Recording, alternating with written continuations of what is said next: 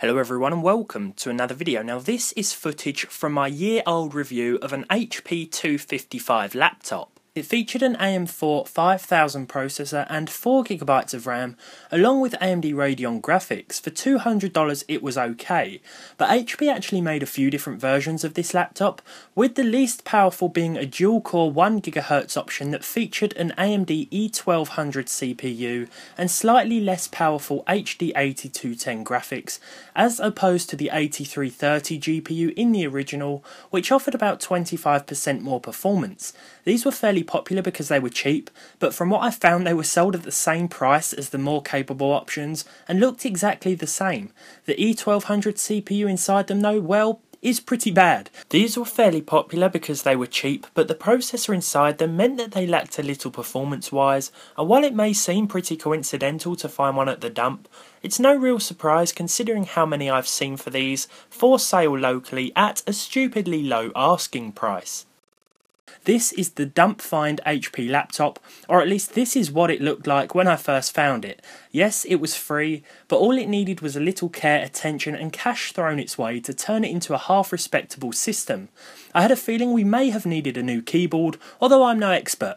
After looking into the matter, the keyboard was sold separately for just £10 on eBay, so that was my first purchase, but I had no battery or charger for it. £14 for the battery and £8 for a generic charger later, and we had everything we needed for testing, but there was still something I had forgotten. A check of the internals.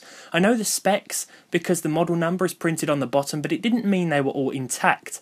This was a fairly easy process as the silver part was hanging off anyway, and I figured that I may as well replace this too because it was flimsy and had a few blemishes. £5 was the price for that, and it was cheaper doing it that way than it was buying the silver part and the keyboard together. I also had to find a hard drive because I'm not too surprised the original was missing. With all the parts gathered, it was time to restore this thing to its former glory.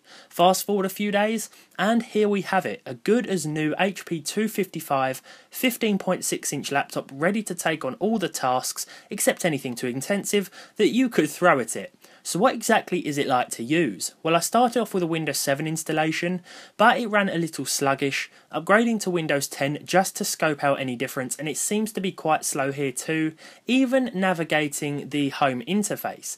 Just opening the stock programs can take some time, but I can't complain after a total spend of just £57 after the hard drive purchase, roughly $75. Browsing is fair enough too, no speed records will be broken, and I didn't need to run a benchmark to show you the power, or rather lack thereof, that the CPU has, but I decided to anyway. This was the Cinebench R15 score. But can it play games? Well, older games will run, put it that way, although newer titles even struggle to run on the better equipped version of this laptop, so I didn't expect much here, although the games I did test ran okay, and again, considering the circumstances, I can't complain. GTA San Andreas ran at 800 by 600 with the low settings to achieve 27 frames per second on average, with the game hitting at least 40 in quiet areas, and over in Portal with 1024 by 768 resolution, I saw around 40 frames per second, sometimes shooting above 80 and dropping below 20 every so often. Not great, but not bad for our second piece of hardware found at the dump.